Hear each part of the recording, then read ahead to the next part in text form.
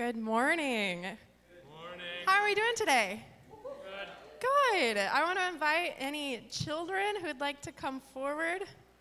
Good morning. Well, welcome. Hi. Oh, I like your shoes. Hi, friends. Good morning. Oh my goodness, we have so many friends. Hello. How are we doing today? Good. Hello. Oh wow, I love this. Okay.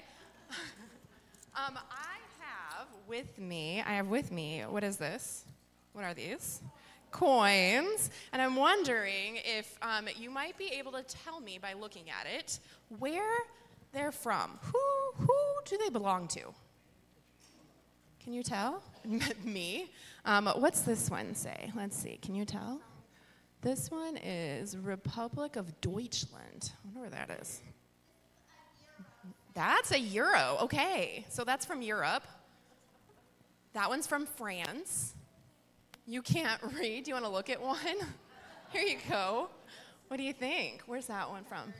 That one has a bird on it. Mexico. Yeah, you can pass those around and share and look at them. That one's from Mexico. New Zealand, yeah. How many of you get an allowance at home? She says, Mom, we're going to have a talk. How many of you get an allowance? Yeah. Where does that money come from? From the bank? From your parents? Yeah. Who else? What else? What do we think? Maybe somebody made it, yeah?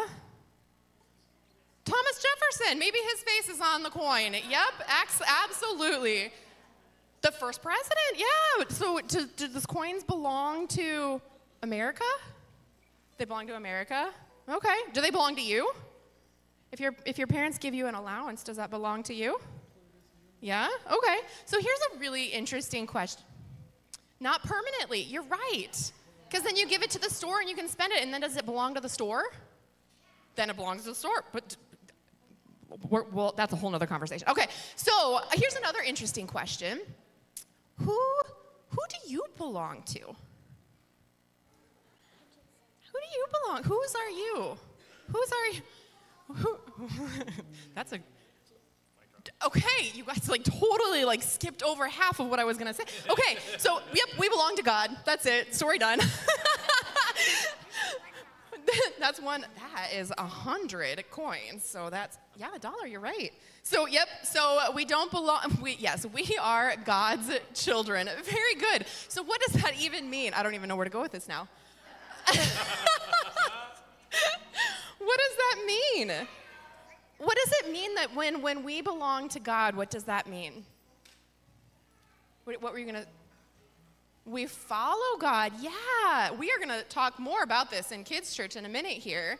But what we do and who we are, we do that for God, right? And we do this really, really cool thing. We're going to do a blessing for a prayer today. And I invite you all to do what I do and say what I say. Sometimes we can practice. We draw a cross on our forehead. And it's like an invisible mark that reminds us that we are God's children. Right? Can you do that? Can you practice? Draw a cross on your forehead. It's like an invisible mark. It's like the Holy Spirit superpower that reminds us that we're children of God and we do God's work. We love like God does. We serve like God does, right? So, okay, repeat after me and do what I do. I am a loved child of God,